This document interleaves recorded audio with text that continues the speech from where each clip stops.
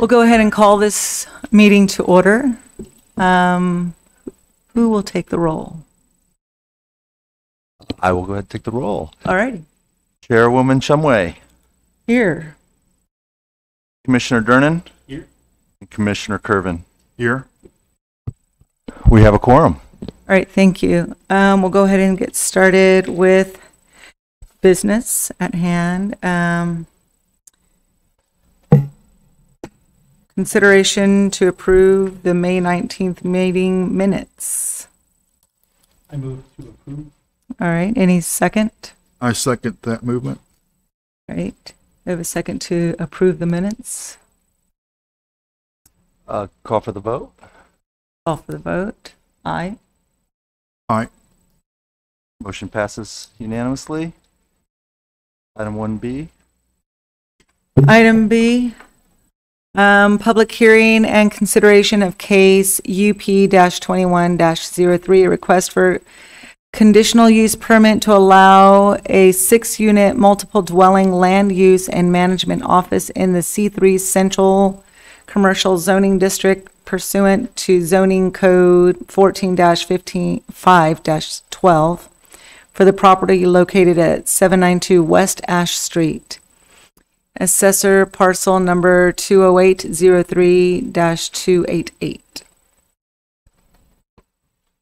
Thank you very much, Chairwoman, Commissioners. I apologize for that lengthy description. Thank you for sticking with it. This is another request. It'll be the second this year to convert a commercial property, and this particular property is actually previously a motel in the community. You may know it, to convert to residential. That motel would be located in the C3 zoning district, and as you know, the C3 zoning district allows multifamily with the approval of a conditional use permit. Just really quickly, give you the background, and I'll stop doing this eventually. Conditional use permits are not issued to a person or firm. It runs with the land. So once should the commission, for instance, the last conditional use permit that you approved for residential, should that owner sell the property, it stays with the land. Just to give you a heads up, they did sell that property to a commercial venture, so that conditional use permit is actually no longer valid, the one that you had issued earlier this year for the Fogle property. So sorry I'm off topic here. Just want to give you a heads up. That's how that worked in that situation. Also, conditional use permits require a public notice and a public hearing, which includes posting a sign on the property frontage, mailing all property owners within 300 feet of the request and make them aware of the request, and then finally to place an advertisement for the public hearing in the newspaper, legal ad. So I apologize if you're getting bothered by that fly. I believe it's only one fly. He's just fast. Down here. He's everywhere. Okay. He's visited all of us. Pin him down. So I apologize, but we have a reward if anybody gets him. And that's it. So again, the property is zone C3. It's just southeast of the railroad trestle overpass at Broad Street intersection with the US 60. And a broader view shows, I'll back up for a second here, sorry.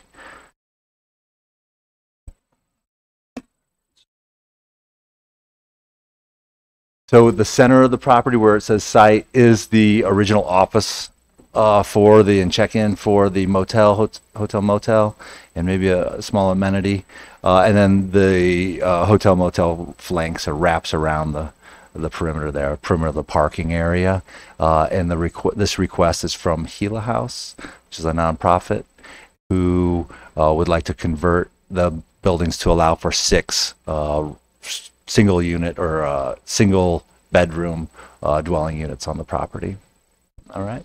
And then just to give you an idea of what's surrounding the property, I backed up a little with this view. This comes close to showing about a 300-foot radius of the property that was notified for the request. And then there's the image as seen from US 60. Staff is recommending the Planning and Zoning Commission approve this request with 4 conditions. First being to maintain the existing parking space locations and dimensions as shown in the exhibit attached. Basically, that site plan. It shows in that aerial, you can see the parking spaces located. We want to make sure we don't reduce any parking on the property.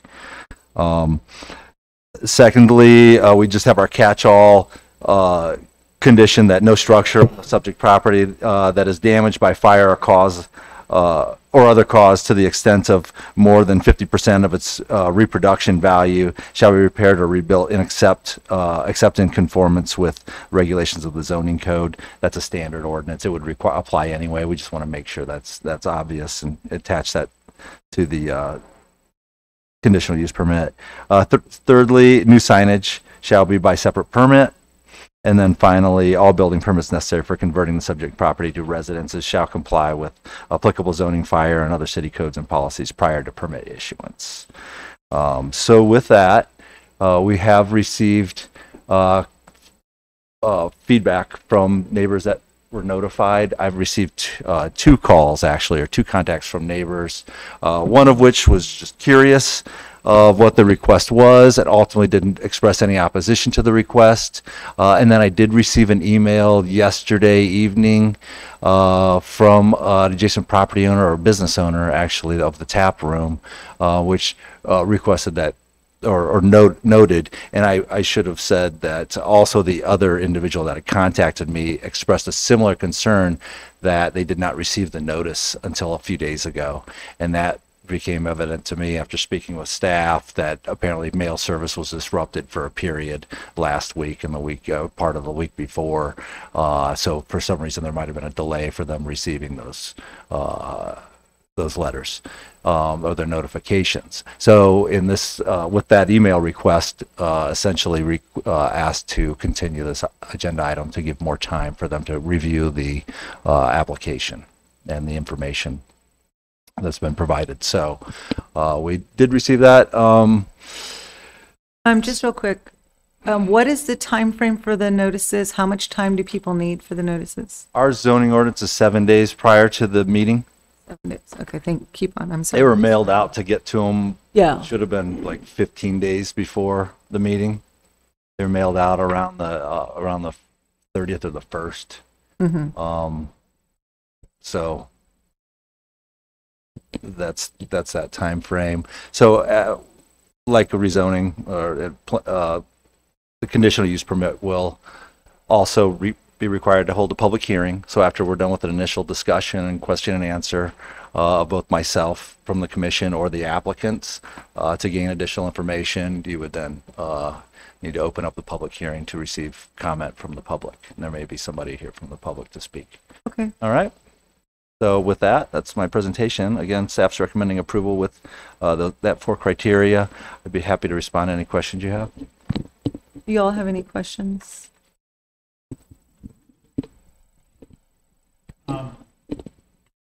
When I was just wondering, so that middle, it looked like it was probably an office or something in the middle there. Was that going to be converted to like a living unit, or will that be like a?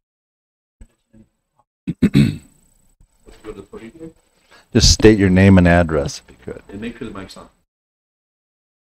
on. My name is Melissa Bizan, and I live at 5492 Pinal Canyon Road in Little Acres, or Globe.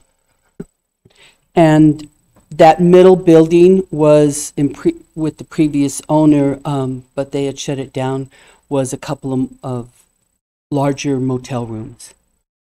And then it had a utility closet with a hot water heater on either side. So that's what that middle building is.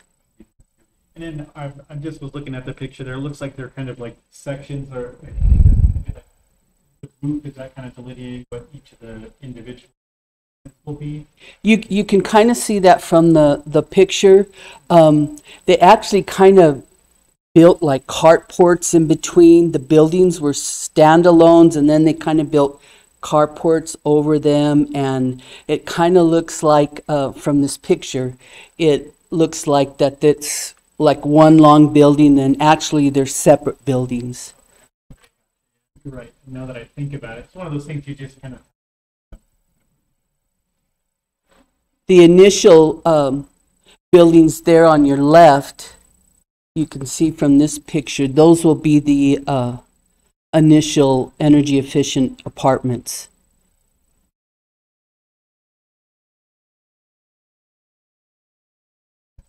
I'd like to commend you folks for doing, I think it's a really great project for the community and helping a lot of people going through tough times. And yeah, it looks like it needs It needs quite a bit of attention. This transitional housing grant, for lack of a better, it's a grant that we've applied for. We don't know if we're going to receive it. We're trying to keep the area clean and kept up while we're moving forward. But like everything, it's kind of a slow process. COVID slowed us down a bit, so we've applied, or we are in the middle of applying for these dollars for the energy efficient apartments. All of those potential residents in our transitional housing program will be background checked and drug tested. And then they will have up to 2 years. We're not equipped to, what we do is our Gila House, for lack of a better, we're all about housing, either emergency repair for seniors or disabled. The emergency shelter that you saw here in Explain that's our domestic violence shelter, which is totally separate. We have separate programs in and under Gila House. So this program will be a little expansion of our transitional housing program, but this will be specifically for singles. We have some other sites in the area and their houses that are families with children. So, excuse me, this will be for specifically singles or a couple, I guess, but the... Non-family, is that what you're saying? Right, no children, so there's no, the area obviously from what you can see, and even with the changes would not be good for children to be in there, but anyway, that's our proposal, that's our like phase one, so to speak. On the other side, on the right-hand side of it, that would be the office and a conference room, an office for Gila House. Over here. Yes, yeah. The energy efficient apartments would be, the new ones, they'll have single split systems in them. Those that will become residents or potential residents, as I said, what we would do, background check, drug testing, and then they would pay rent 30% of their income. So for those that are on SSI, it's a way to get people some housing, that there is no affordable housing right now, specifically. I mean, I'm sure you've heard about it in the area, but... Now, is the property already owned by Gila House? We own the property. We wrote a grant and actually bought the property outright right now. So what we charge the residents in the program will be for upkeep and utilities and that sort of thing. So How long have you owned the property for? I think it was in July of 20, this is 21, the years have run together, 2020, I believe. Okay, for a couple of years then. For a year. Well, no, we're at a year right now.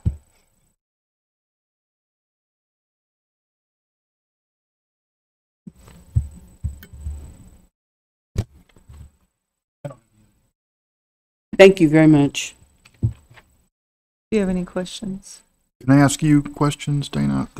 Just looking at the 4 recommendations, number 2 there, do I understand that correctly? It looks kind of like it's designed to keep someone from trying to fix something up that's almost dilapidated, 50%. Correct. So that's right out of the zoning code. It's a provision that Actually is from our non-conforming structures and uses section.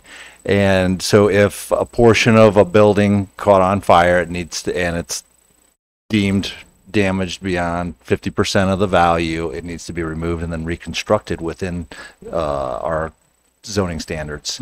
So as you can see from the site plan, I believe all the buildings are sitting right on their lot lines and there's no setbacks. So it would need to adhere to new the setbacks that are in place at the time that the permit be requested. And it says fire or other cause, which could be getting old or, you know. Yeah, that's the industry standards on how we look at that. And it's related to the building code too, and how what the building code allows for what's termed a complete reconstruction. It's a caveat with that because it's saying that they'll meet all code requirements. Correct. It's a catch-all. Yeah. Okay. One thing, Chairwoman, Commissioners, one thing I noticed and I neglected to include in the staff report or in my comments, there's and this question's actually going to be for Melissa, that the trash receptacle at the frontage there on 60, the city requires all trash receptacles to be in a screen.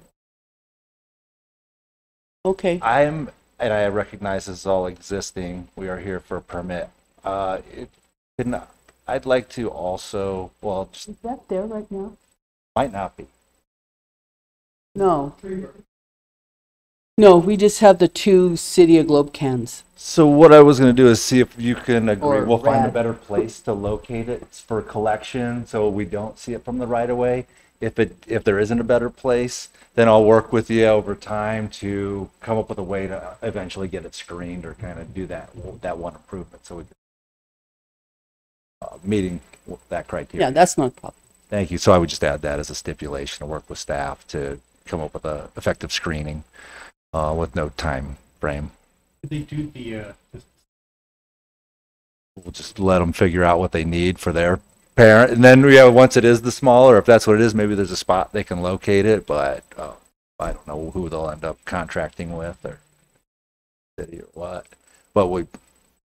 But you're right, individual rollouts. Well, they don't have a place to store their rollouts though. So anyway, sorry. Well, I'll just work with Melissa's group. Thank you. Excuse me, I have one more thing. It's not my group. It's the board president, Mickey Knight, and the secretary treasurer, Debbie Cox, are here.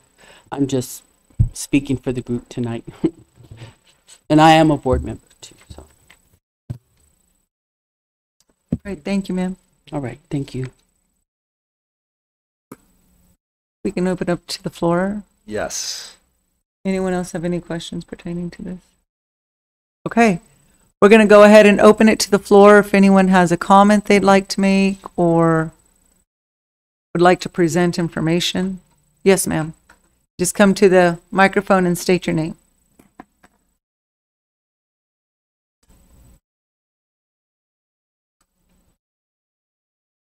Hi, as Melissa just said, my name is Debbie Cox.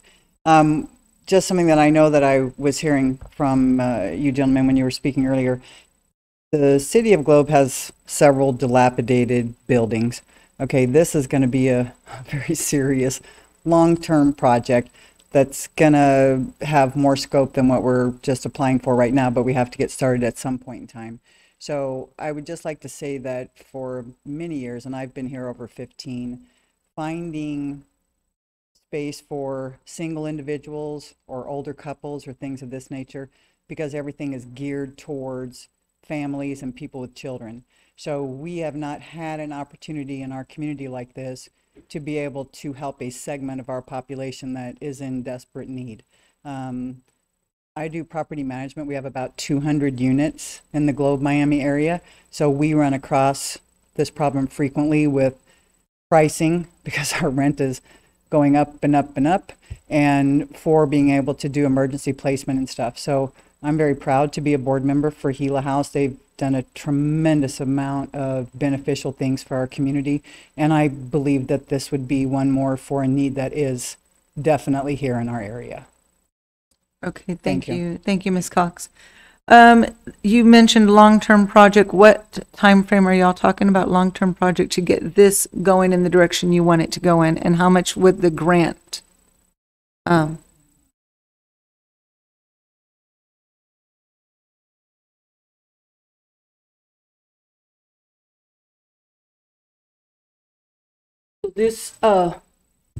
This grant is for or what we're requesting and is for $650,000. It will basically be infrastructure, so to speak, or the bones of the buildings, and then new electrical. The electrical needs to be upgraded, and so on and so forth. It's in quite a bit older building, and then it will have the 6 efficiency apartments with 1 ADA compliant apartment at the end. Of this, and we're hoping, if awarded in 60 days, within 60 days, then we will start construction, late fall, maybe. And what I mean by construction is that's just, we have a scope of work written already. We have an estimate that's part of the grant. So we would need to go out to bid. It's a commercial building, so it's a commercial for commercial contractors. We'd have to come back to the city for permits and so on and so forth. So, but the first step is to get the zoning and finish applying for the grant. We've done the initial threshold, but this is part of some attachments that we need to add to that grant so that they know that we're in compliance too. Okay.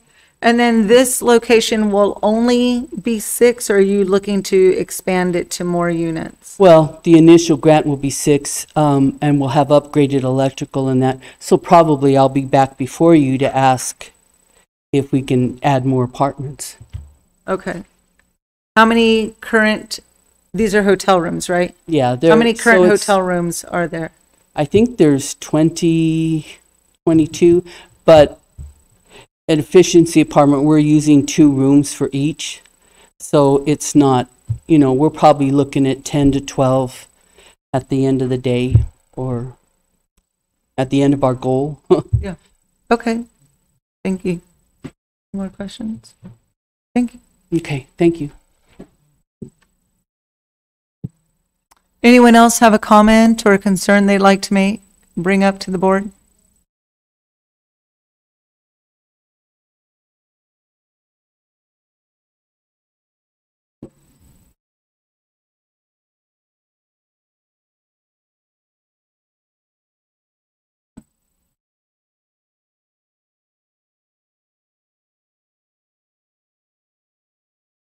Hi, I'm Stella Brigette.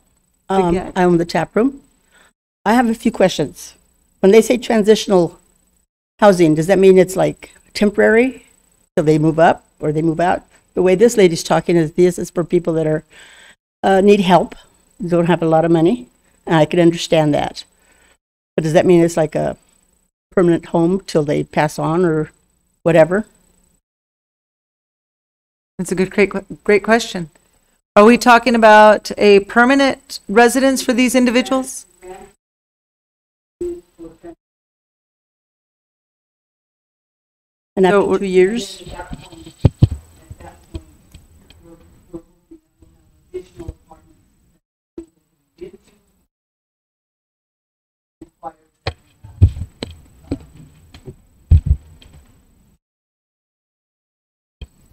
So you're saying 6 apartments will be transitional and potential 6 more apartments could be permanent housing?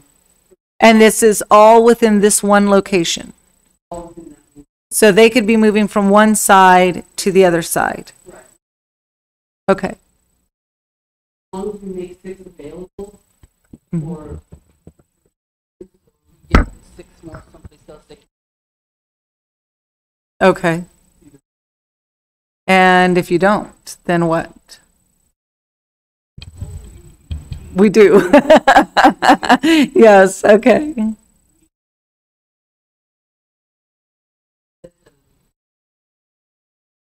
Either if it or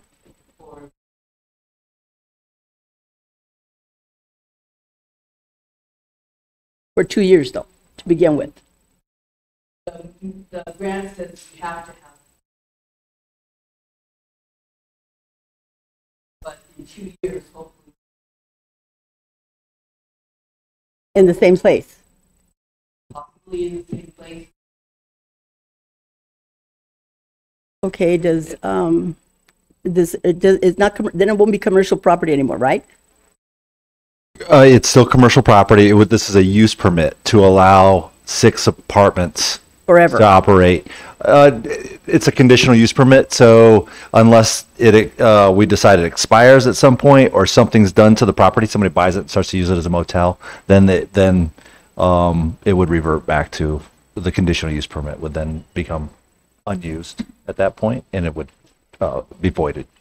So no, as long as the use permit's current on the property, it would continue to exist. So as she mentioned, if she were to add 6 additional units to this, she would go through the same process to amend her use permit to allow 6 additional units for whatever provision. And if they make any changes on the site or anything like that, that would have to come before the board, Planning and Zoning Commission again to change that. This isn't going to happen like in the next year or so, is it?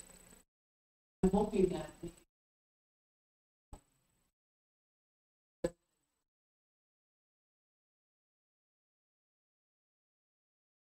Okay, I just want to be aware of the fact that I didn't get my letter till Monday. And I wrote Mr. Burkhart. I sent him an email. Snail mail, whatever, the fire. I didn't get my letter till Monday. I had no chance to come and get paperwork and look at anything. I was a little concerned, not knowing what's going on. I see a lot of people walking down in front of the bar that I've never seen before. I don't know where they're staying, where they're coming from. But it's people I don't recognize. And they're younger people and some are older people. I have no idea.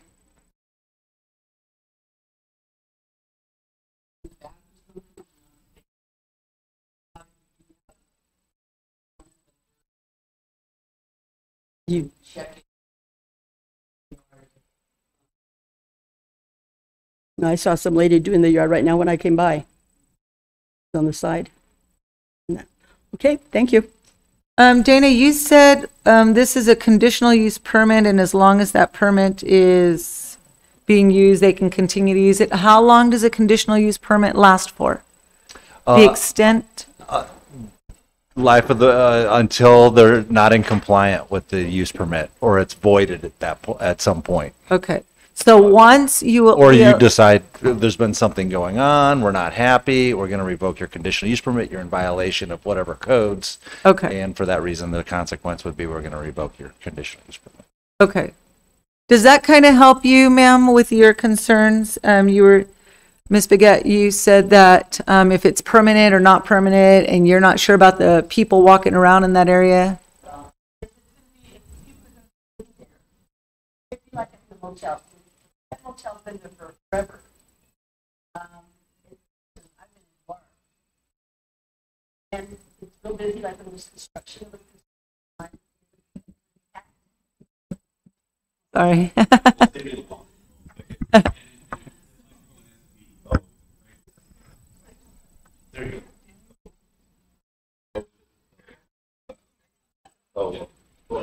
Keep going. As far as the traffic doesn't bother me. I'm just wondering, like, she said, not going to be a family, person or a couple.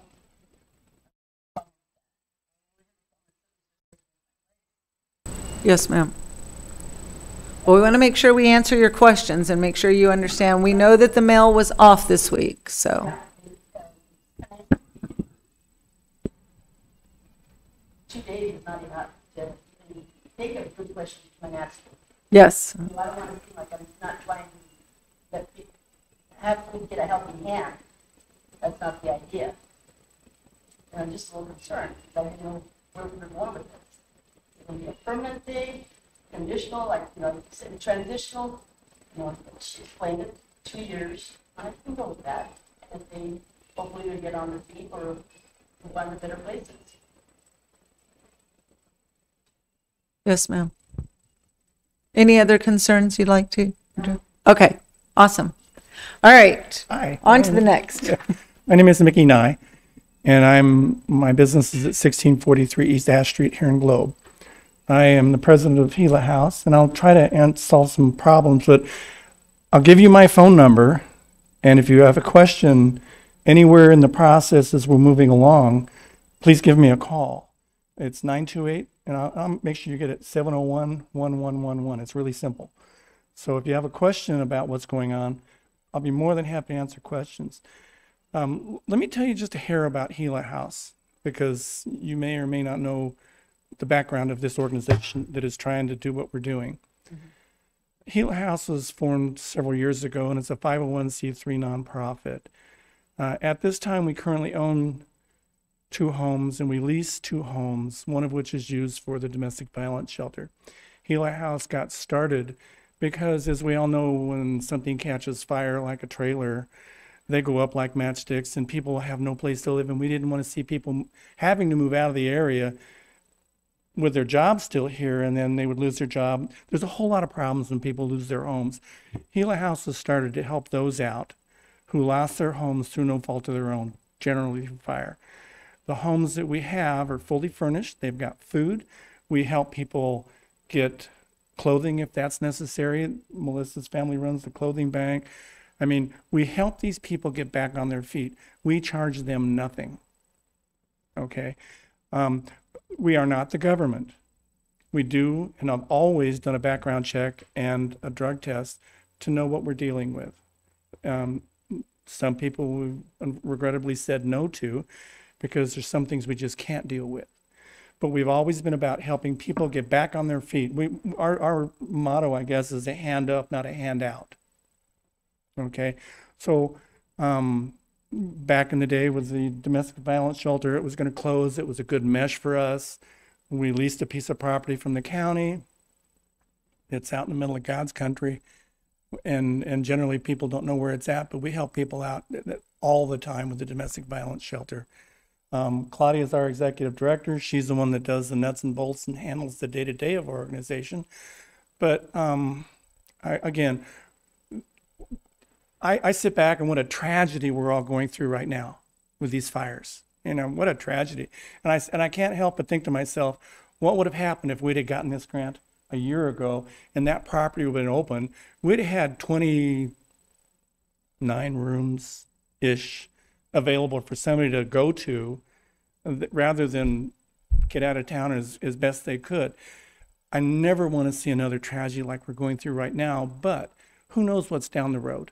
And I look at this as a huge opportunity that's not met in our community by helping people out.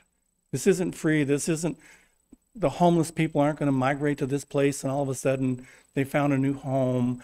You know, this is to help people out that have a job, that need a place to stay, that just don't have resources. You know, you're asking about what happens after somebody. I could only hope that somebody gets through our program at this property, and then if we have to move them someplace else, we've got 3 other homes that if they're open, we could do something. And there's people in these homes all the time. We're not good about marketing our organization as to what we do, and we do a lot of fundraising, but it has nothing to do with, you know, we're not very good at that, you know, but we are good at taking care of people. I think you can ask Paul. We own homes in Globe, and you've never had the police there that I know of. You know, so we run a pretty tight ship. You know, we as board members knocked on doors and saying, you're not following the rules, and if you don't follow the rules, we're gonna have to do something, and we really don't want to do that. You know, so I appreciate your service. I happen to do what you do in a different forum, and I appreciate your service. I don't think we're asking for the moon here, but we need your help to move this forward, because if this grant goes away, it's unreal for us, you know. So I ask your support of this project. All right, thank you. Any questions? Cool. Thank you, Mr. Nye. Thank you. Anyone else have comments and concerns they'd like to address?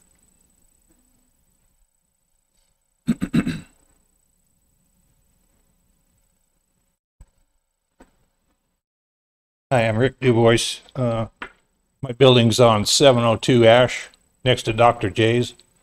And I'd just like to know a little more about the people that you're going to put in there, because we've been having a lot of trouble with people breaking into our shops, stealing stuff out of our, I'm next to Dr. J's, and he's had a lot of trouble with people living in his cars, crashing the cars in his back lot. I've had the police at my place 3 times for people stealing stuff out of the back.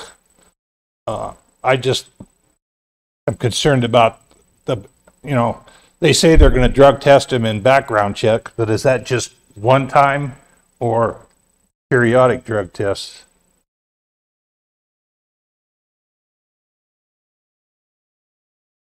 Mike, so this is important to capture this.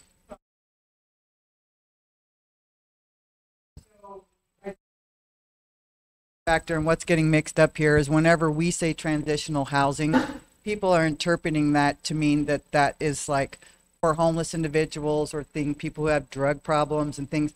That is not what we do. Okay, we don't place people in any of our houses that are having drug addiction issues, alcohol issues, things like that, that's where we're putting them up so that they can have a place to stay. We don't do those kinds of programs. And the other way is,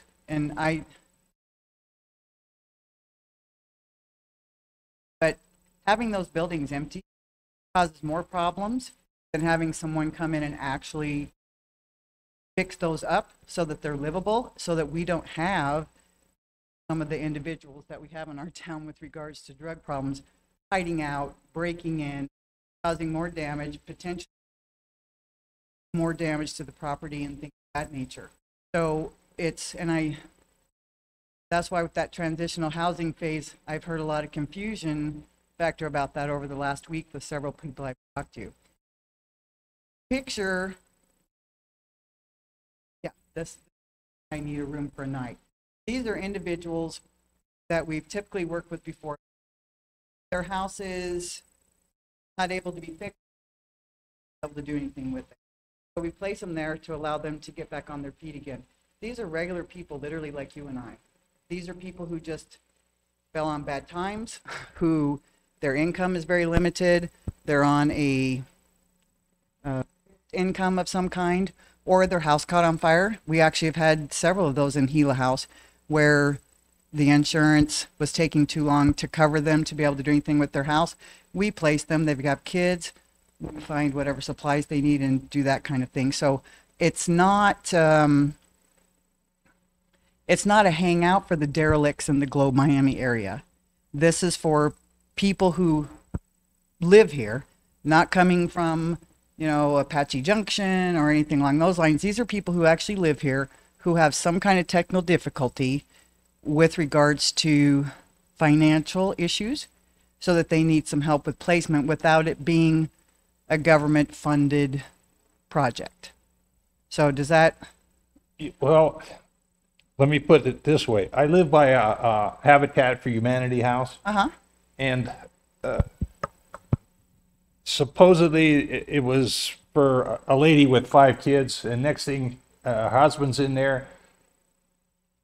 They're having parties after she moved in there and moved in there. Some guy moved in with her. They had parties. They'd be out there till 2 o'clock in the morning. There's people coming and going all night long.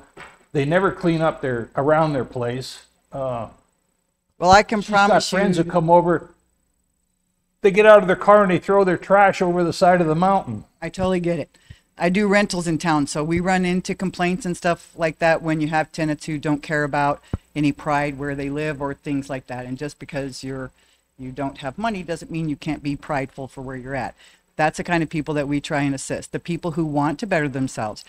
If I would tell you that I can guarantee you that if something like that were to happen, it would not happen more than once. Okay. Yeah. We do periodic inspections. We have meetings with them all the time with everybody that we've placed in any of our houses. We monitor what their progress is. If we need to, we can help them set out steps that show what they need to do to progress and get one step further ahead and to better themselves. So we don't tolerate fighting, domestic violence, excuse me, partying. That's not what we're for. You are not coming to a crash pad because you want to take a week's vacation. You're coming to a place that's going to allow you to be able to progress further than what you are and to hopefully get ahead and to be a functioning member of our community. The stuff that you're talking about between our board, that does not happen. If we even hear a whisper of something like that going on, and I know you'll hear a lot of people say this, and you don't know me, but there are several people in this town that can vouch for my non-tolerant ways with regards to things like that. We don't want those kind of people, okay?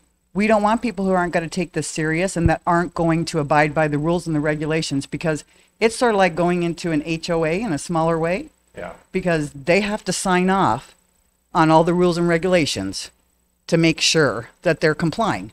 And they are checked regularly.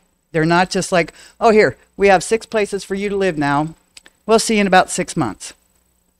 That's not what we do. Okay? Claudia, who's our executive director, she sets up regular meetings with them. These are things that are followed up with her, and then she reports to the board, and then the board makes decision if there's actions that we have to take.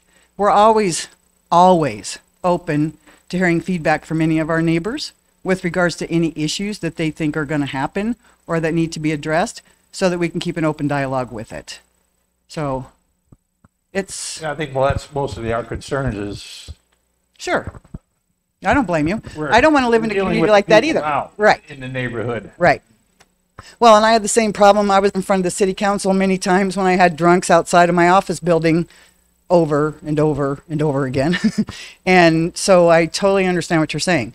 But that between the board, between our executive director, between the, you know, Melissa's kind of our project manager on this and has worked her butt off. We constantly bring this stuff before the board for all of us to discuss, because we all do live in this community and we want to see it progress forward, not to go backwards and not have a safe environment for our people. And that's what's happening in California. Oh, hell yeah. Yeah, I totally understand. I totally You understand. really don't want to go through that. Did you have any? I'll even add, we've got the city of Globe and the town of Miami's police chiefs on our board, both of them. This is true too. Okay. One of the worst days of my existence, because I was one of the founding members of Gila House along with Fetterman. One of the worst days I ever had was to have to go up to a lady's apartment who we were renting on her behalf and let her know that if her boyfriend spent one more night, because that was against the rules, that we'd have to ask her and her children to move, because we had agreed that nobody spends the night. We were taking care of her and her 2 or 3 children. That was one of the worst things I personally did, was to say, we have a deal and we have an agreement, and if you can't meet it, we're going to have to ask you to move. That's how tough we are. You know, we're a hand up, not a hand out. Again, we don't take anybody walking in off the street. There's a process that they have to go through to meet with Claudia. They fill out the application. We get tons of background information. And to us, a background check and a drug test really does tell us a lot. Okay? You're not going to find somebody coming in I'm not telling you what we're hoping to do. I'm only telling you what we have a track record and have done. And we're not going to change our ways as far as who we let into our properties. Now, what if somebody comes in with kids? Well, We'll put them in one of the houses. Oh, okay. Yeah. And the other thing is we're trying to expand our services to be able to offer it to a larger variety of people, right? Like I said, for single people or a couple versus people who just have children. But the good part of that is we're talking about a small enough number that they can be managed and dealt with. We're not talking about a large apartment complex with 300 units down in the valley where someone can lie to you and sneak someone in and you would never know.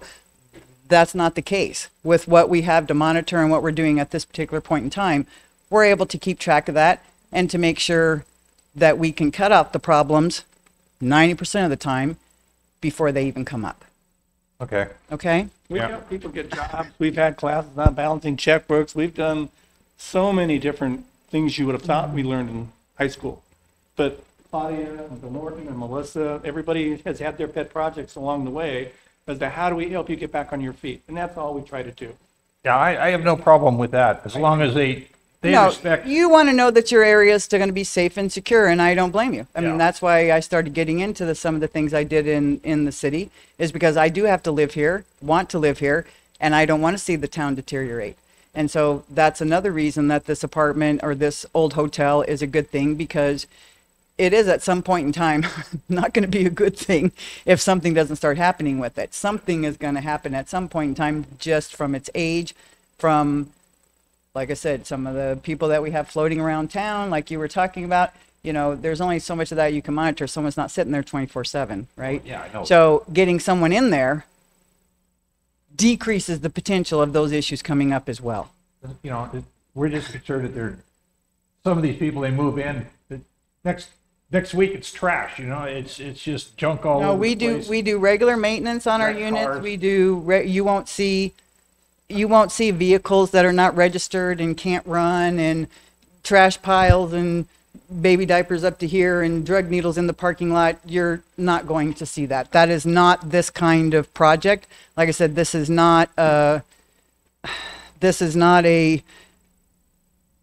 to help current community people that are not experiencing the technical difficulties like what you are having. That's not the kind of person we're looking for our projects. Okay. Okay, does that help? A plus is there's an office and an apartment in the front corner of that building, and if my memory's right, we expect somebody to manage it from right there. So they'll be actually on site, not letting things get out of control. I look at, when I'm sitting in your chairs, I look at what would I think of if this was in my neighborhood? And if this was in my neighborhood where I live, because I know what's going on. I would trust them. Yeah. Okay. Okay. Mr. Du Bois, when did you receive your notice? You got your notice yesterday. Do you feel you had ample time to review all the information?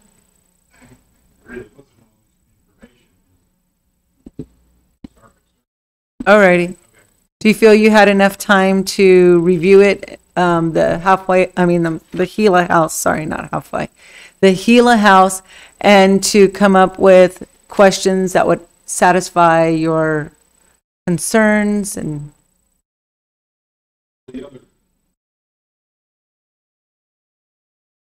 Okay. Problem we have. Their cars and Yes, sir. the security cameras and everything. They try to break into his building. I've been lucky they haven't tried to break into my building, but they stole a bunch of stuff out of the back.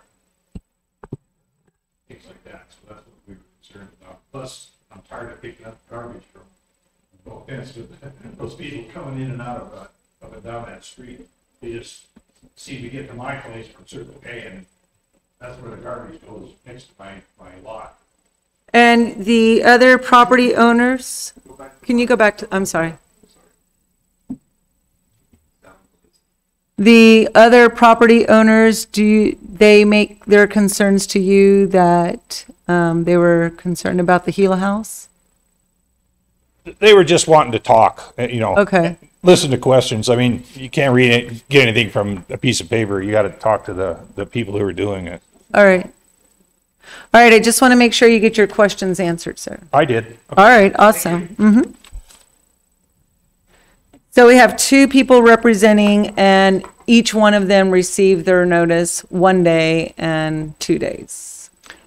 Chairwoman, Commissioners, so from a planning perspective, we'd like to know that we've done better notification or have given more time for people to have digested and start a dialogue with staff too. So just, I'm not too sure on how you feel, but I do think from that perspective, additional time would be beneficial for those neighbors.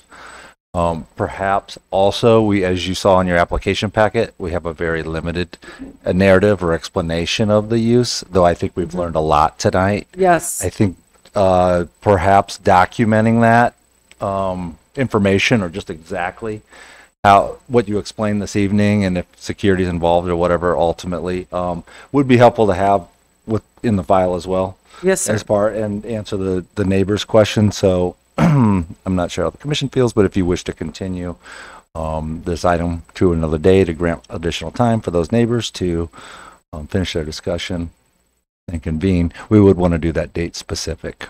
Okay.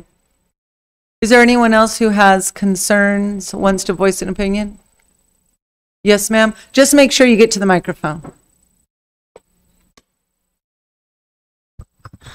If he's going to document, so give us more information on like transitional, it's going to start out with supposedly six apartments, then maybe build up into more. That would be nice if it'd be written down so we could read it. You know, all the stuff that they said they're going to do, it would be nice if it was written down. Transitional housing, what it means, what are the conditions of the permit, what's it going to do to the properties around us. Yes, ma'am. If they fix it up real nice, it's going to be great. But like the gentleman here said, as long as they're not trashing the neighborhood, it'll be wonderful. Alrighty. I have a question though for either Mr. Nye or I can't remember your name, ma'am. Melissa. The property that is there right now, when it's fixed up, do you anticipate having the expansion done within a certain amount of time? And how long do you have for that grant? Because what I hear is that this is a great idea, but I also want to give other people an opportunity to voice their concerns. But I also don't want you guys to miss out of your opportunity of the grant. I understand that that is a time-sensitive thing as well. So how long do you have for your grant, and how long do you think before you do your expansions?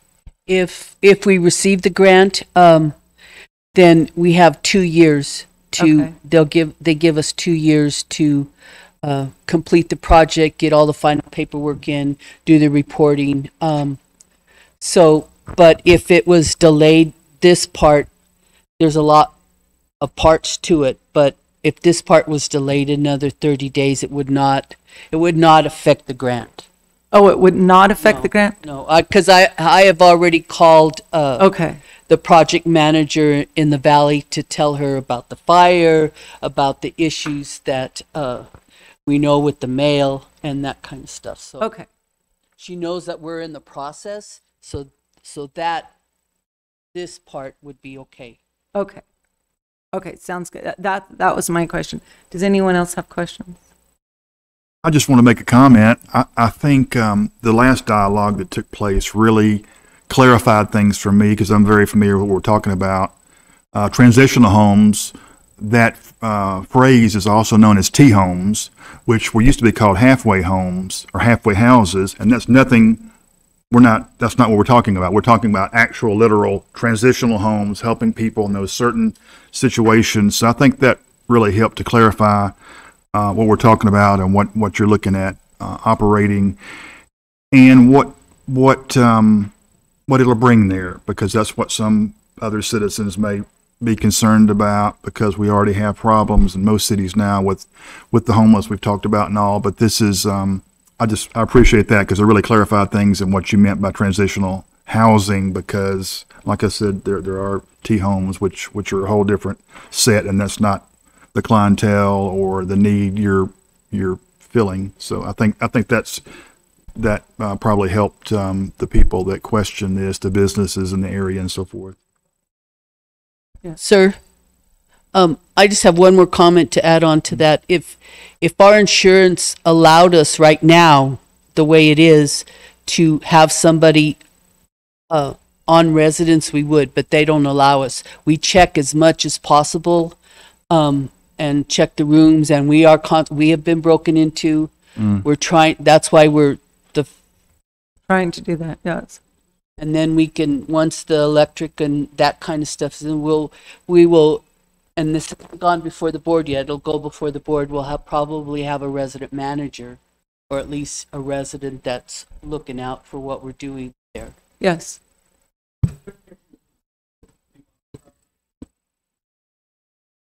Can you pass him the mic, please? I wish we had pictures of what the property was like before we bought it, because the weekend after we bought it, there was a work crew over there. The rose bushes were trimmed up. The parking lot was cleaned up. The place was swept. And I mean, it was really cleaned up. We've already got 250, 300 gallons of paint ready to go to really start doing some things on the outside of it and stuff. But as far as a caretaker of the property, we're taking care of it a lot better than it was taken care of before we bought it. I can attest to that. Yeah, I okay. pass by that all the time, so, Thank you. yes. All right, so if there's no more questions, no more comments, we can move this to, oh, we can end, right? We can end the, It depends. Now, if the commission is interested to provide additional public comment, I would move to table this public hearing to a date specific. That way the public hearing's still open. That date comes up and that time comes up, people can come back up and speak. for sure, So if yes. that's the direction you're going, let me know. I think that that's a good direction, but And I would, in light of everything, I would think, I know that you mentioned you might not be available next month, maybe we could meet before the end of this month. If you want to look at your calendars, I'm thinking 28th or the 30th. That's a Monday, June 28th, or the 30th, which is a Wednesday, the last day of the month.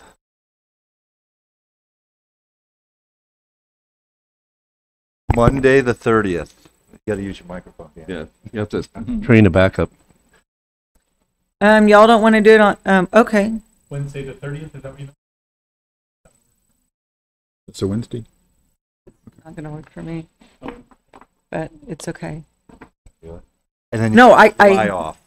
yes, I'm just saying I work that day, but it's okay because, as long as there's plenty of people, that's what matters. And I feel that it's a good cause just the same, so. You know, or if it were the 29th, Danny's going to be in here for council. We could take the room next door. Well, you'll be here for the 28th, right?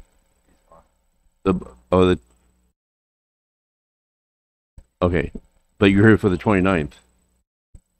But you're not here for the 30th. Oh, okay. I'll be But I returning won't. to work on the 29th and be available after that. Okay.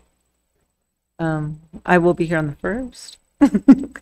But it's okay. I think it's a good cause. I think there'll be plenty of people and I've heard a lot of good information, so. What do you think about the 29th then? There'll be a council budget meeting going on in here. We can just set up next door. It's going to be tight. Yeah. Depending on how many people show up. Yeah, I would love to. I work. Oh, Monday- 29th? Yeah, I work Monday, Tuesday, Wednesdays, so I try to get off every Wednesday because I don't know when we're doing them, but that week I work on Wednesday.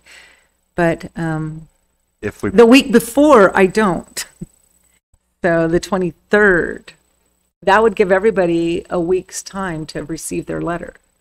and I'm out of town all next week. Oh, Dana. So I was going to say, Why are you trying to we could take a go vacation? remotely. We could go remotely in July. Okay. I think for them, the earlier the better. Right. And I think as far as the residents that received their letters, which received them yesterday or the day before, they should have plenty of time to review or call the Gila House to get more information. Okay. What do we think about, so the 8th of July, Thursday, July 8th? Mhm. I'm on vacation. Back up. No, Staycation. as long as we can get Bill. Yeah, I'll make, yeah, I can do it. 8.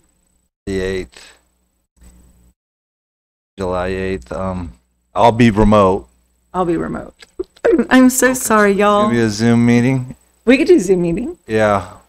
We'll have to do a Zoom meeting, but Daniel will be here for the public that shows up. Okay. I could be on the road, couldn't I? Yeah. You just need to say, ask questions. Are you good with All that? right. If we could Danny, make a you're good to the motion. 8th? Okay.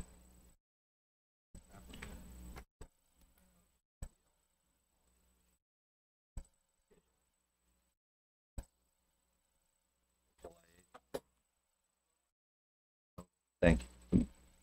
Well, And then in the meantime, can you please prepare that detailed narrative, the responding exactly what you've said this evening would be very helpful. and we'll distribute that.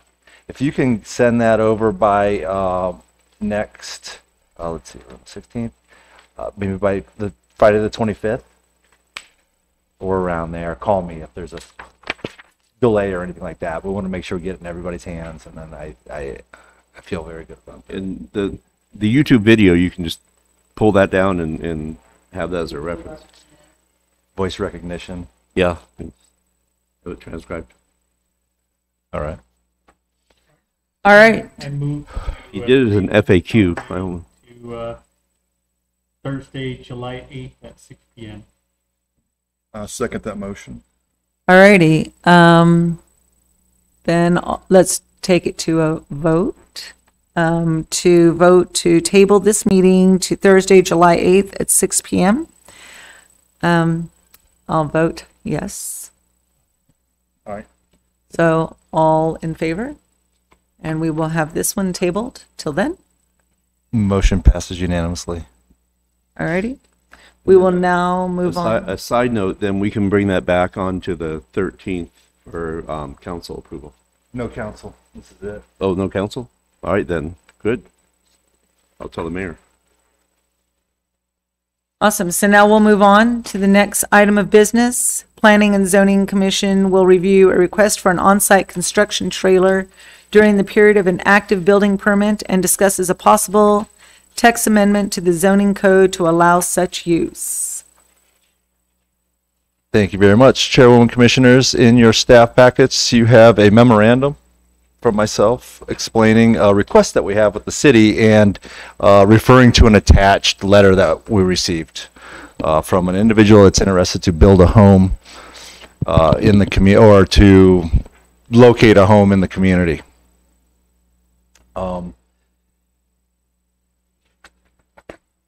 So when we had that request, I've had similar requests previously, and this is a common topic that comes up in communities. I'm aware of ordinances that allow people who would like to build or have security on their property while they build their home to locate a construction trailer there for the period of the construction or during the active building permit phase. We'd like to not confuse this with somebody that wants to live on a property, on a single family lot within an RV. That's not allowed. We allow RV uses in RV parks where they're designated, where they're zoned for it. Designated. Other than that, you shouldn't see people living on a lot in an RV hooked up, whether it be a principal structure on the property and somebody's renting or living in an RV on that same property. Basically, it's just you're not allowed to reside in a recreational vehicle or a camper or a campsite on a single family lot in the municipality. And that's pretty consistent in any community. Most counties are pretty caught up to that as well. So that said, we kind of, that's the one cautionary element in looking at an ordinance like this. How we want to make sure that we don't have a situation where we're allowing people to live on properties, and that's why it's tied to that building permit during the purpose of an active building permit. And so as you see in this request, written request, gentleman said a few things. We've been speaking with him for some time now. A few months. He wants to locate a manufactured home in an area, one of the few areas that they're allowed in the city. And I'll quickly just show you as an example, well, this particular property as an example, just to put it in a context for you and give you a little color.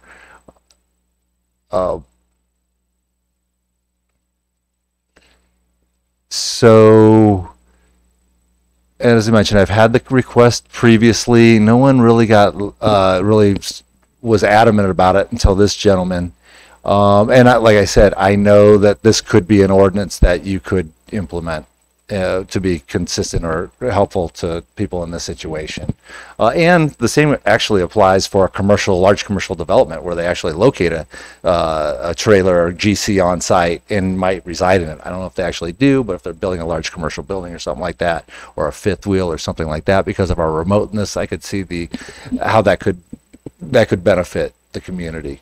So this is the parcel he bought. It's 9 acres. it's across a wash down Maya Street.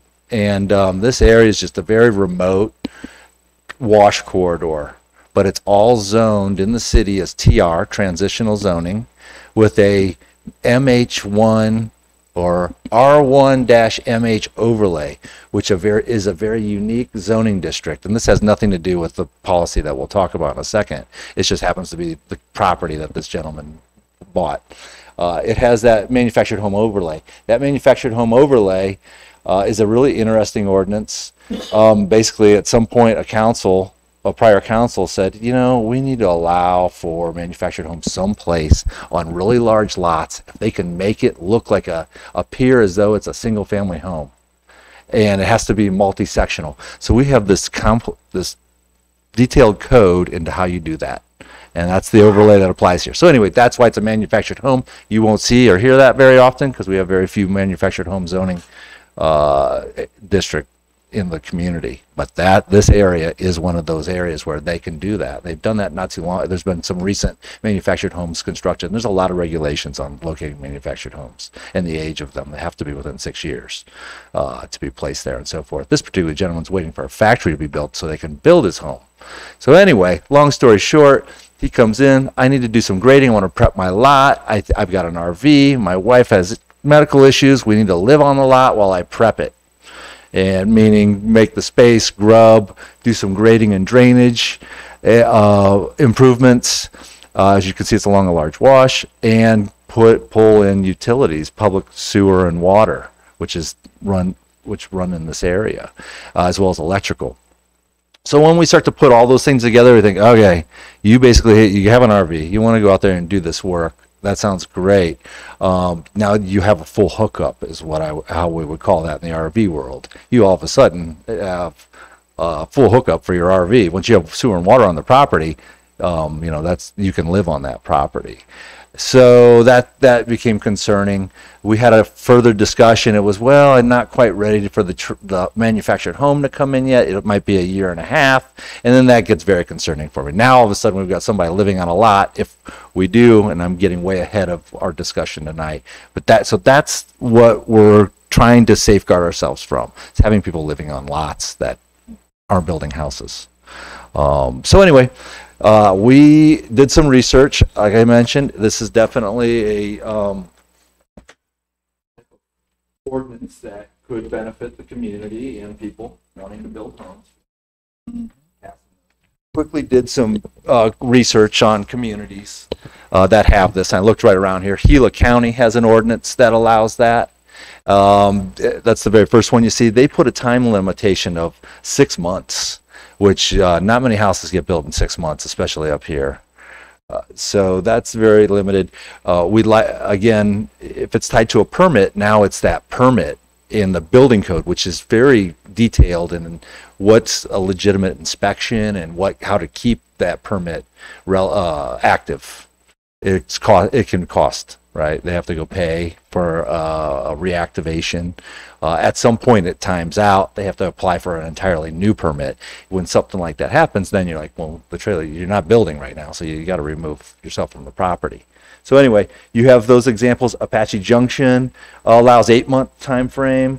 Fountain Hills is the place I have the experience. We never really had issues out there. It was mostly people building very large custom homes and their contractor and a fifth wheel on the property. So they were always wanting to get out of there. So anyway, that's just some general ideas that are implemented nearby that the staff feels could be beneficial to the community.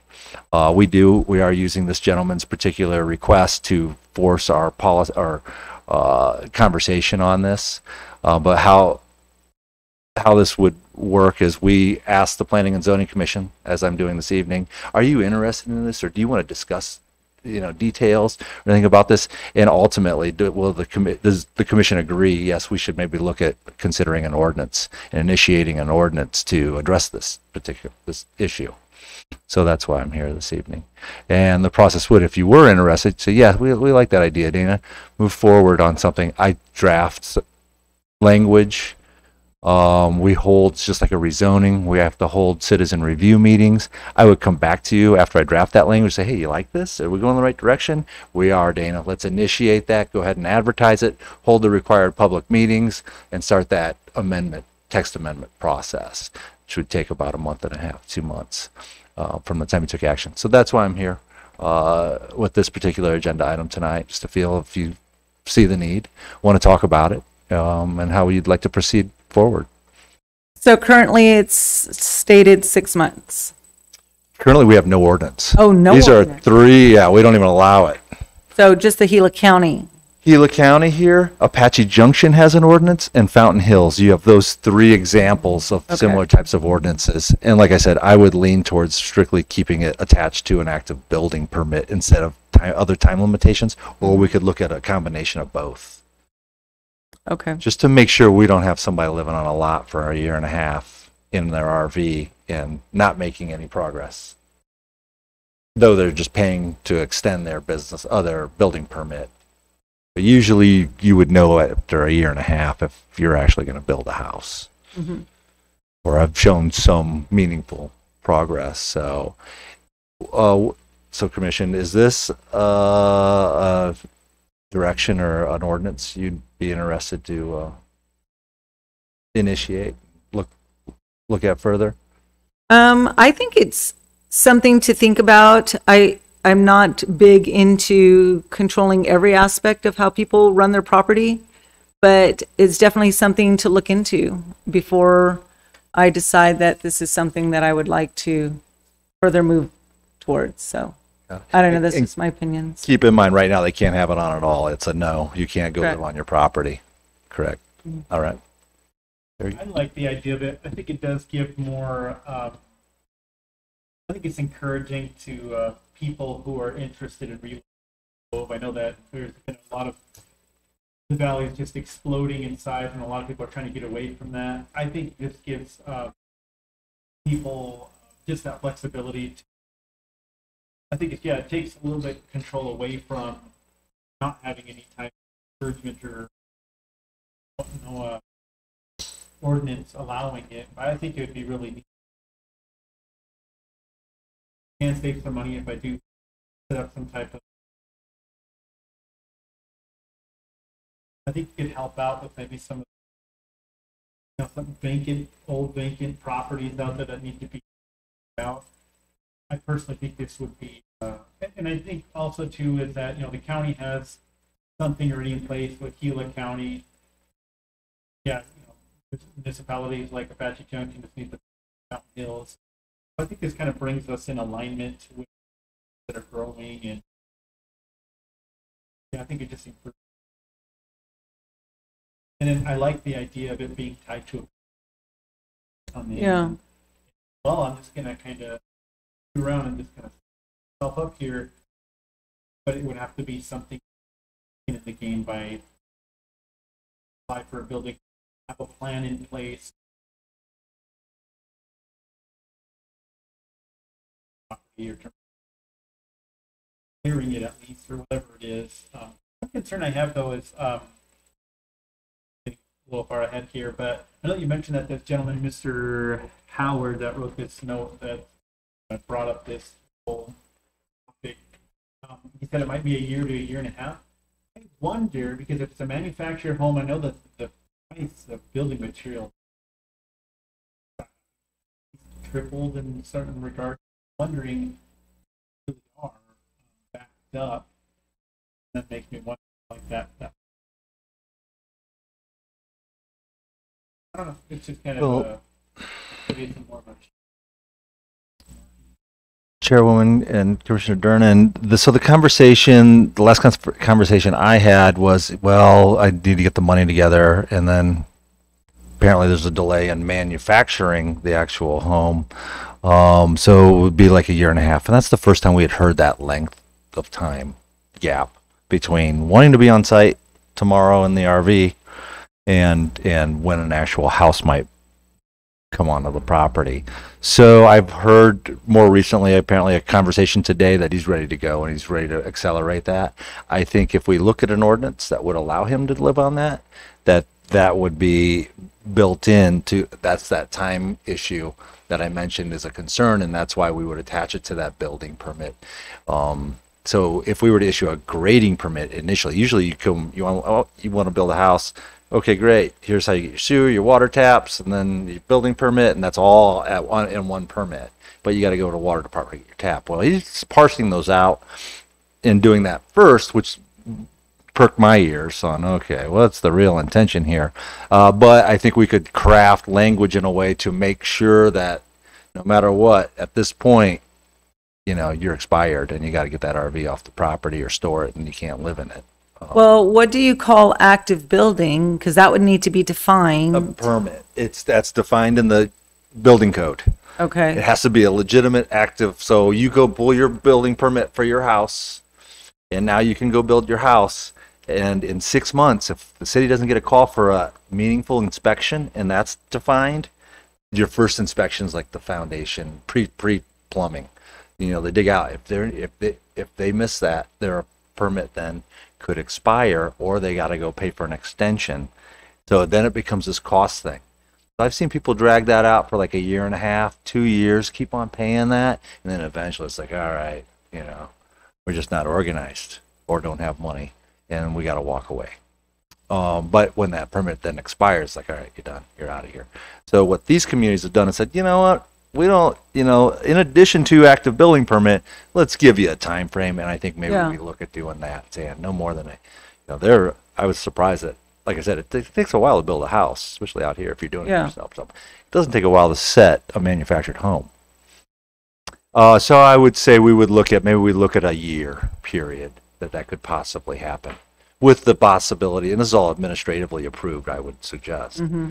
And then maybe with the ability for one extension for an additional 6 months. That way they know, there's no surprise. Everybody in the community has the same opportunity.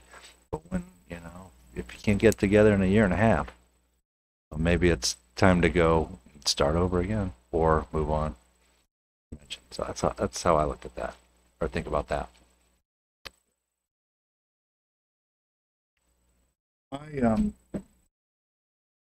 I think building and construction will increase, like the other commissioner was saying, and I think it'd be good for us to really look this over and kind of get a precedent for future, especially the way the world is now. Just talking about this property earlier, it's kind of nice to have somebody there to look things over and keep an eye, security, all of that. So I like this, and I think it's something. Plus, it shows, we're kind of keeping up with some of the other areas and innovation and thinking and development too. We do get requests, occasional. Nobody's really dug in, but I do, like I said, I see the need. So the commission agrees. There's no action tonight. You can just direct staff. Yeah, go ahead and prepare some language and schedule a time for you guys to consider to initiate it. Down the road here. Maybe we'll try and get that on the 13th, unless we're all busy. Oh yeah, the 13th. I'm sorry. The 8th. 8th. Yeah. We're gonna try and get that on there. I'll get some language on there for you. All right, sounds good. And if you don't want to initiate it or make a change or something, And just a city manager prerogative real quick, I believe that, this council in this city is supportive of growing our housing stock and getting more people, more livable spaces, quality livable spaces. So building permits are very much enforced now. So the other thing is you're still having one person on the property, whether they're living in the trailer building the home or they moved in the home and abandoned the trailer. It's not the same as a home with a trailer with two living locations. So it's just the way they live on the property, not so much the fact you have multiple people living. The restrictions on living in an RV is to make sure you don't have multiple locations on one property, and this would not violate that concept. I have a quick city manager question, if I can ask, and just because sanitation was brought up earlier, is there a landfill here, or because the trucks I see come from Phoenix? No, we do have a landfill. The county has landfill very close, but RAD does haul to Phoenix at their prerogative. That's their choice. I was just curious. We don't require them to dump here. I know there's only so much private land, so I was just curious about that. But there is one, okay. Interesting. I'm just curious, what are your thoughts? I mean, I'm okay to ask. What is this on? Well, is it about the? Just the. Yeah, that one was way off the agenda, but on the rest. No, it's actually in regards to this. But on the idea of this future ordinance, I think that would be appropriate. The I was question. just curious. Yeah, I was just curious. Like maybe what we're on it here. Yeah. Oh yeah, go ahead.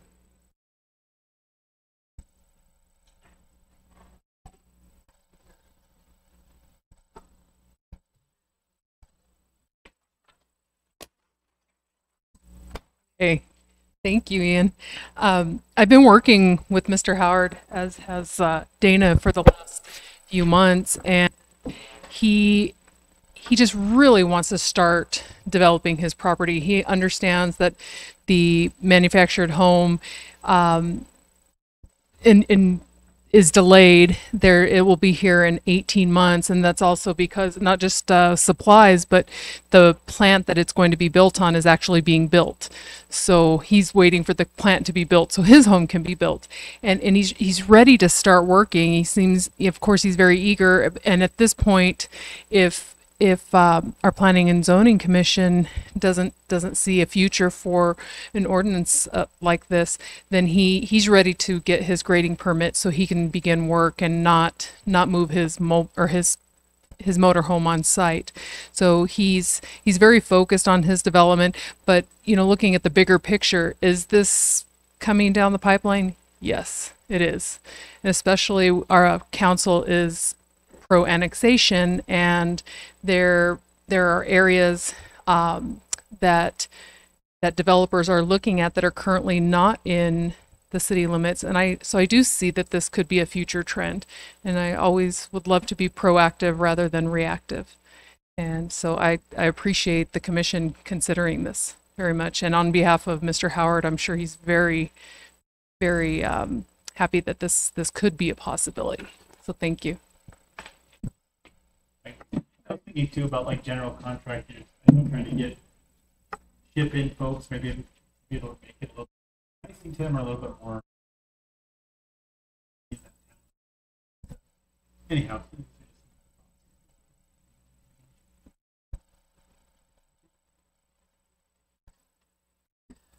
All right. Are there any more comments? Questions? All right. We will have a motion to close, adjourn.